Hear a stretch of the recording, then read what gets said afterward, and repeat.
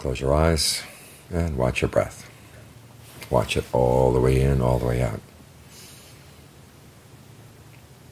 You want to give the mind a good, solid place to stay, because it doesn't have many good, solid places to stay in this life. You can stay with the body for a while, but the body's going to change. Stay with things outside, they're even more changeable. So you're going to find a place inside, and the closest you can get to the mind itself is the breath, so focus on that first. Eventually you get it so that you can watch your awareness in and of itself. But first you need this as like a screen, a movie screen. When they project something, they need something for the light to bounce off of. So use the breath as something for your awareness to bounce off of. Get to know the breath really well. It's not just air coming in and out, because the air on its own would not come in and out if it weren't for the energy in the body that brings the air in and allows it to go out. And it's that energy you want to focus on, because there's lots you can do with that energy. You can make it heavy, you can make it light, you can make it go throughout the whole body.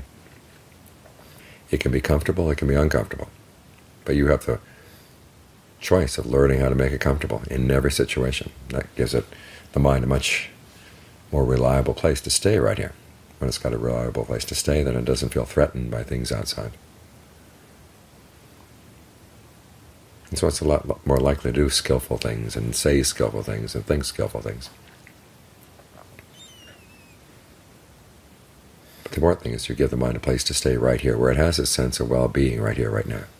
When they talk about merit, this is what they're talking about, that sense of well-being that comes in the mind when you're doing something skillful. There's so many forms of happiness out there that are not all that skillful.